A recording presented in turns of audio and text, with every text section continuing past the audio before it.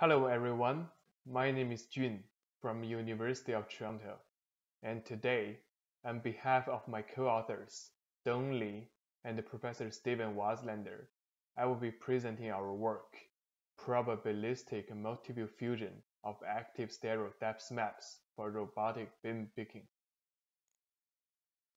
Beam picking is a very important problem in both computer vision and robotics. The goal is to have the vision-guided robot to pick up objects with random poses in the beam. Given the input RGBD data, the beam picking solution generally follows a two-step strategy: the object detection and the 60 pose estimation, followed by the grasp synthesis and motion planning. For the beam picking problem, both object pose estimation and path planning heavily rely on the depth data quality. And because of requirements of high accuracy and short cycle time in robotic beam picking, active stereo cameras, such as N-Sensor and RealSense camera, have been used regularly for this task. Historically, for a beam picking system, the depth camera is generally mounted statically above the beam, which has big problems on the reflective objects. Because of the shiny surface, it often has a large amount of missing depth data, making the robot perception fail.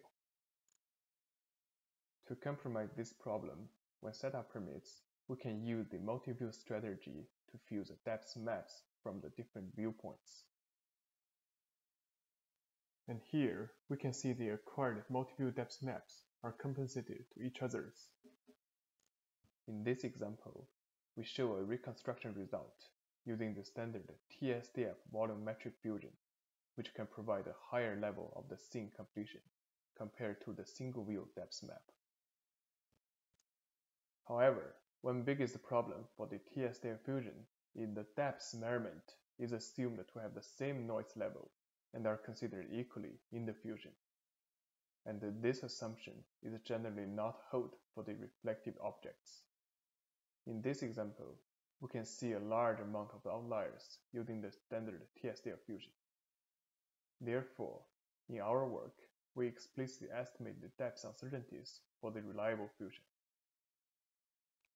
And in summary, we made the following contributions. First of all, we create a complete framework for the scene reconstruction in the beam picking problem, which includes both depth uncertainty estimation and the probabilistic volumetric integration. And secondly, we released a multi-view dataset for the reflected objects in robotic beam picking scenarios, which can be used for evaluating depth fusion and other robotic vision problems. And lastly, we evaluated the traditional fusion approach and our method for multi-view depth fusion and its impact on the object pose estimation. Here is the overall pipeline for our depth fusion work. And because of the importance of the active stereo camera in robotic beam picking, we put the focus on such camera and model both photometric and geometric uncertainties. The estimated uncertainties are then incorporated into a probabilistic volumetric fusion framework for the incrementally updating of the scene. For the active stereo cameras, because it actively projects the light patterns, the stereo matching on the textureless area becomes relatively easy with this ideal cost curve. However, when there is specular reflection, the light patterns becomes invisible and the cost curve becomes ambiguous. And therefore, for the photometric uncertainty in our work, we basically examine these cost curves and estimate a confidence score for this curve. And this metric can be used for evaluating the depth measurement for different active stereo cameras. Specifically, given the input disparity map and the pattern projected stereo pair, we first compute the cost curve for the stereo matching hypothesis based on the normalized cross-correlation. The final confidence score can provide the uniqueness of the assigned disparity and the actual correlation of the left-right matching. To evaluate the estimates, we box plot the correlation between the error map and our estimated confidence score. We can see the decreasing of the disparity error when the estimated confidence score increases. And for geometric uncertainty, for each pixel, we convert it into the 3D space and examine its local consistency with its neighbors. We first fit a local quadratic surface, and the geometric uncertainty basically measures how far the point is to the local surface.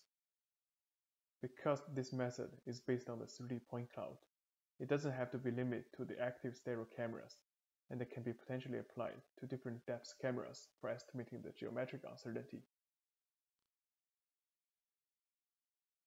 And similarly, we box plot the correlation between the measured and our estimated geometric uncertainties for qualitative evaluation. And we can clearly see the strong correlation between our estimation and the measured uncertainties. To better use our estimate uncertainties, we perform the volumetric fusion in a probabilistic manner. Inspired from a multi-view stereo paper, we assume that the depth measurement can be modeled as a mixture of Gaussian and uniform distribution. The Gaussian distribution represents the correct measurement with certain variance, and the uniform distribution represents the outlier.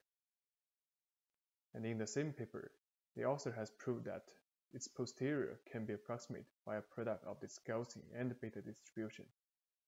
And he also provides a strategy to update these parameters incrementally. And for our volumetric fusion, we use a similar strategy.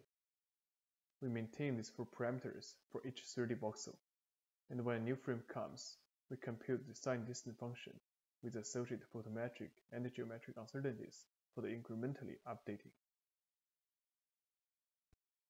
And finally, to reconstruct the mesh surface, we only connect the zero crossings when the voxel has small uncertainty and its inlier probability is large enough. And to demonstrate the advantage of our work, we presented ROBI, the reflective objects in bins dataset. This dataset is a multi-view dataset for the highly reflective objects. It includes 7 industrial objects and in the different bin scenarios. We captured the ROBI dataset with a high-cost unsensor active stereo camera. And we can see that the camera is able to capture the object with a lot of geometric details. But there is a large amount of missing depth data because of the surface reflection. And for the data capture, we mount this camera to a 6-axis robot arm and program it to move to different viewpoints for the data capturing. And in total, we captured up to 88 viewpoints for each individual scene. And for the ROBI dataset, the most interesting part is that we provide the ground truth depth maps using the high-end sensor camera and the anti-reflective scanning spray. The scanning spray can create the ideal inversion surfaces for the objects, so that the camera can achieve its optimal depth accuracy. With such high-quality depth maps, we are able to create a ground truth scene model for evaluating different algorithms for both depth fusion and object pose estimation. And for our experiments, we use the collected ROBI dataset to evaluate our depth fusion. And here, we first visualize the uncertainty propagation in terms of the inlier probability and the standard deviations. And we can see that the reconstruction are gradually getting converged with the increasing number of viewpoints. But compared with the matte area, like the paper box, the depth on the shiny surfaces has a slow convergence. And to evaluate the reconstruction performance, we first show some qualitative results comparing our method against the original TSD of fusion. And we can see that because of explicit handling of the noise and outliers, our method has significantly smaller depth error and produce fewer outliers than the traditional TSD of fusion. And for the quantitative evaluation, we use different metrics by computing point-to-point distance between the reconstructed mesh and the ground truth mesh. And we can see that for different object categories, our method not only achieves higher reconstruction accuracy, but also makes a better trade-off between the scene completeness and the outlier ratio. And to demonstrate the fast convergence of our approach, we compute the MAD of the sign distance functions for all occupied voxels. As demonstrated in these 2 examples, the TSD of fusion generally has a slow convergence, and in comparison, our method requires much fewer viewpoints to achieve the same accuracy. And to demonstrate the advantage of our approach in the bin picking problem, we also evaluate the 6D object pose estimation after the depth fusion. Here, we chose a pure point cloud-based object pose estimator that is based on the point pair features, or PPF in short. And we can clearly see that, given the optimal 3D data, like the ground truth mesh, the PPF pose estimator can provide the close to perfect detection rates. And compared to the TSDF fusion, because of the smoother surface and fewer outliers, there is more correct detections on the point cloud that was reconstructed by our method.